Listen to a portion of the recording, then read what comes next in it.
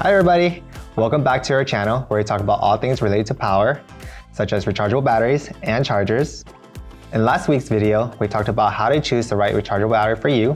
If you missed it, check out the link up here or down in the description. In today's video, we're going to talk about chargers. As you can see in front of me, there are a lot of options. It can get a little bit daunting, a little bit challenging to choose the right one for your batteries. These are just Tenergy specific chargers. When you're searching for a charger, there's going to be even a lot more on the market to choose from. So we're just going to demystify that a bit, break it down, kind of explain what the specification means, which one matters specifically for you, how our Tenergy chargers differ from each other, and walk you through that. In case you're wondering why we have so many batteries and so many rechargeable chargers, the reason for that is that we've been in the business for about 17 years producing chargers and batteries.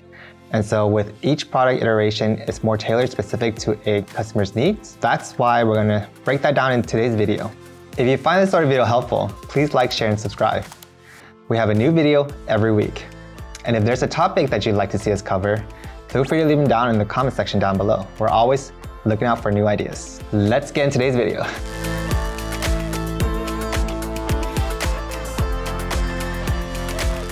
Before we get into what makes these chargers different, let's talk about something they all share in common. Tenergy's chargers often have something that says smart or intelligent, and what that means is that they all contain a microprocessing unit, and that helps the charger to track your battery charging status as well as make sure it has a full charge. So for example, if you have a nickel-based battery, it'll use negative delta V detection to determine if the battery is full.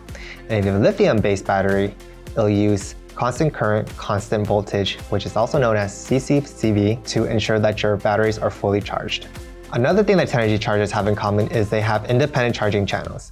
So what that means is, for example, with this charger, you can recharge any number of batteries. It could be an even amount or an odd amount, and the charger will automatically detect the battery size and chemistry and fully recharge them with the correct current, as long as those battery size and chemistry are compatible with the charger.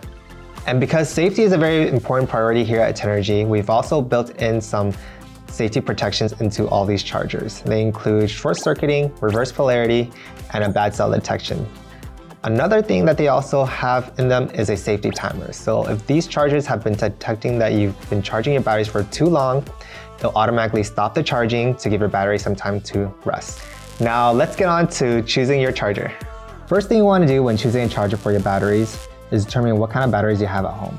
If you have a lot of nickel metal hydride or nickel cadmium batteries that are AA and AAA in sizes, these chargers are going to be the ones you want to look at. Our TN480U and our TN438 are going to be great for those. But if you have additional battery sizes or chemistries, you want to take a look at chargers such as these.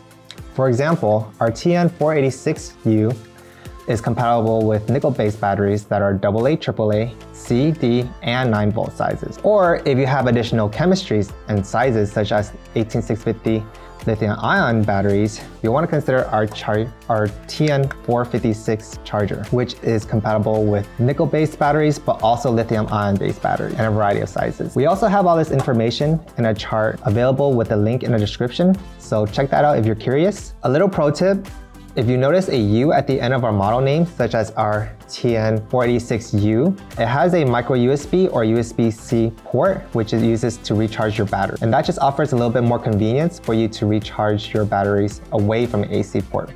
The next thing you want to ask yourself is how many batteries you need and how frequently are you recharging them?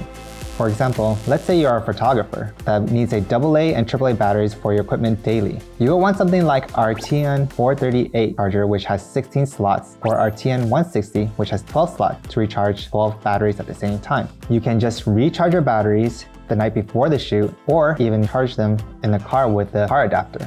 If you need less batteries than that every day, such as let's say 8 batteries for your kids' electronics, like toys or gaming controllers, you want to consider something more like our TN477U or TN480U, which is good for recharging 8 batteries at the same time. And if you find yourself using 1 to 4 batteries a time, you want to consider something like our TN47U or T156, which is great for something like remote controllers or just flashlights that you'll use every now and then.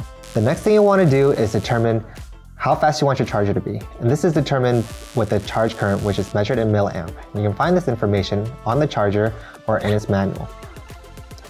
Let's use the TN438 charger for example. The charge current for AA batteries is 500 milliamp, so it usually takes between 3 to 6 hours to fully recharge a AA battery to 100%, and that's considered a fast charger. A slow charger would normally charge around 200 milliamp, and that can take around 14 to 16 hours to recharge the battery to 100%. An important thing to note is that your charging rate is dependent on your battery's capacity. For example, if you have a small capacity such as 600 milliamp hour battery, and you're recharging at a high rate, like 1000 milliamp, this will be very dangerous for the battery and expose it to overcharging and overheating, and will reduce the overall lifespan of your battery. But then again, nobody wants a charger that takes more than 20 hours to recharge the battery, unless it's intentional. So when you're looking for a fast charger to recharge your batteries, double check and make sure that it has different charging speeds for your different battery sizes. This will avoid damaging your battery. For example, this TN486U charger has 3 different charging speeds. For AA, C, and D, it'll recharge at 600 milliamp. For AAA batteries, it'll recharge at 300 milliamp. And for 9 volts, it'll recharge at 35 milliamps. The charger will automatically detect the battery size and apply an appropriate charge current for the batteries. Another thing you want to consider is if your charger has a discharge function. As its name implies, what it does is it'll discharge your batteries to 0%. This is a good to have feature, but it's not required in most cases. Here are some examples where you may need it. The first example where you might want to use this function is with NiCad batteries, which are prone to memory effect. By fully discharging the batteries and then recharging them back up, you can help alleviate the memory effect on these kind of batteries.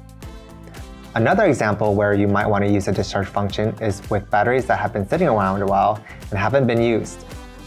By discharging them and then recharging them back up, you'll recalibrate the batteries to work at their original capacity.